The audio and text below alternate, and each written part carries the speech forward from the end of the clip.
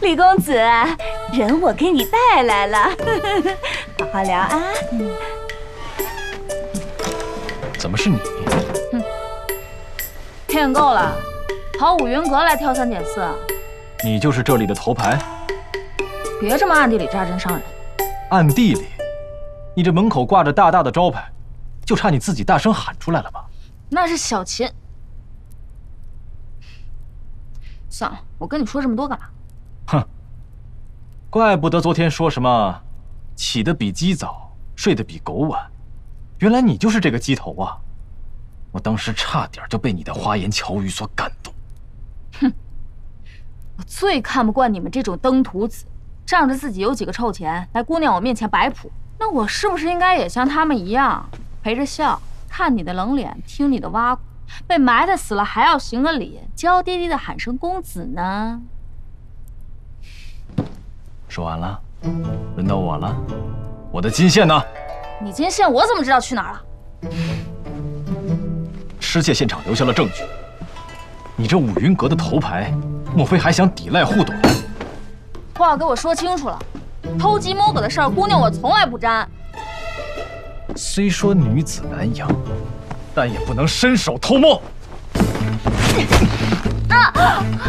姐，他们经常好坏呀！弄坏东西得3倍赔我啊！我从来不跟女斗，别逼我下狠手。把金线还给我，好好做你的皮肉生意。咱们井水不犯河水。数条线索都指向你，还想狡辩？姐妹们，救我！放开他！放下！骗坏日的！你个小淫贼，居然敢霸王硬上弓！姑娘们，把他围了送官！啊！他没把你怎么样吧？上哪儿了？你别以为你是银城首富就可以为所欲为，在老娘这儿，天王老子不守规矩都不行。她就是你们这儿的头牌，还有脸在门口挂招牌。她是个女贼。你少胡说八道！什么女贼啊？我明明看见你从她房间出来的，好吧？她进我房间？对啊，我看见她的时候，她就刚从你房间出来。这是你的？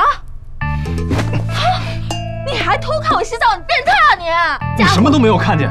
你还想看见什么呀？抓住他！好了，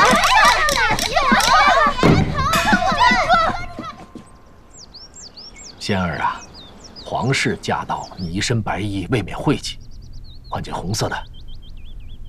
爹爹，你们官家的酒席让我穿的大红大绿去陪，我是你女儿，又不是歌姬。仙儿啊，你那点心思，为父还不清楚。可你那个心上人，未免有些不识抬举。为父虽为节度使，雄居一方，但依旧少不得朝廷势力啊！啊，此次皇子驾到，正是大好时机，你就当帮为父一个忙啊！好，女儿这就去换。不知爹爹是否知道，丝绸庄有一件要紧的物品被窃了，是制作金线衣的原料。昨夜在靠岸核检时不翼而飞。先办正事儿啊！昭王殿下正等着你呢。爹，先这样吧，我还有公务要忙。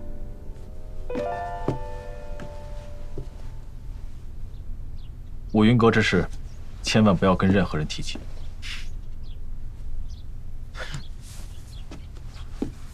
我去打听下九流的交易场所，您猜我碰到谁了？他的贴身丫头，真让我问出点事儿。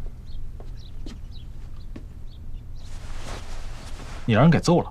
啊，不是，怎么可能啊？这，你知道我从那个叫小秦的嘴里套出来了一个重要的线索，他们下九流习惯把值钱的东西放在黑市上销赃。黑市，倒是听说过。都是一些偷鸡摸狗之徒。那就对了，就地销赃，再合适不过了。明天我们就走一遭。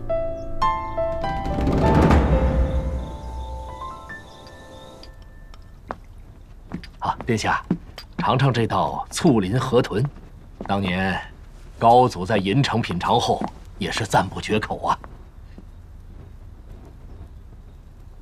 银城位于蜀地，尤其近几年来，经济发展的更为迅猛。但是，向京缴纳的税款却连年走低，这是为何？好，禀殿下，银城之所以向京上缴纳的税数减少，实属下九流抗税之势愈演愈烈啊！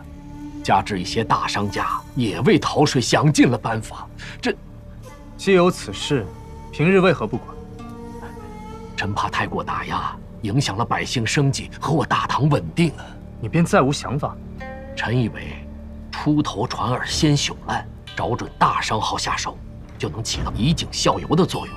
至于那些下九流，则可顺势动用国法严惩。如此一来，殿下，本王近几日在银城，深切体会到了，尤其在南城，虽烟火气十足，民风彪悍，但治安良好。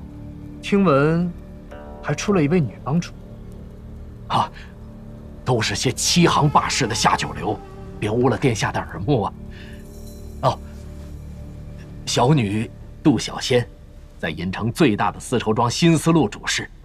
殿下若想体恤民情，何不让小女陪您在城内外转转？虎父无犬女啊！令爱虽为节度使千金，但却自有志向，令人敬佩。殿下言重了。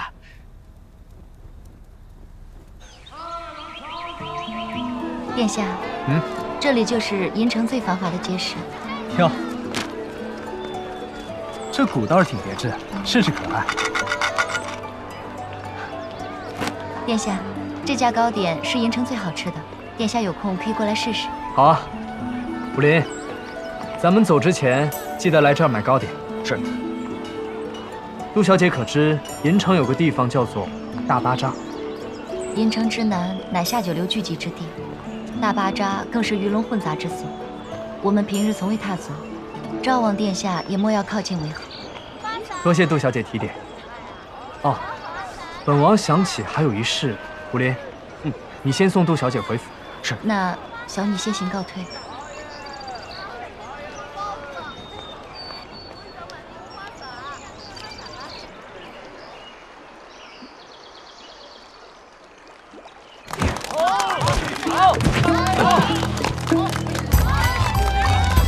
这拍卖会到底在哪儿啊？怎么一个个都不知道？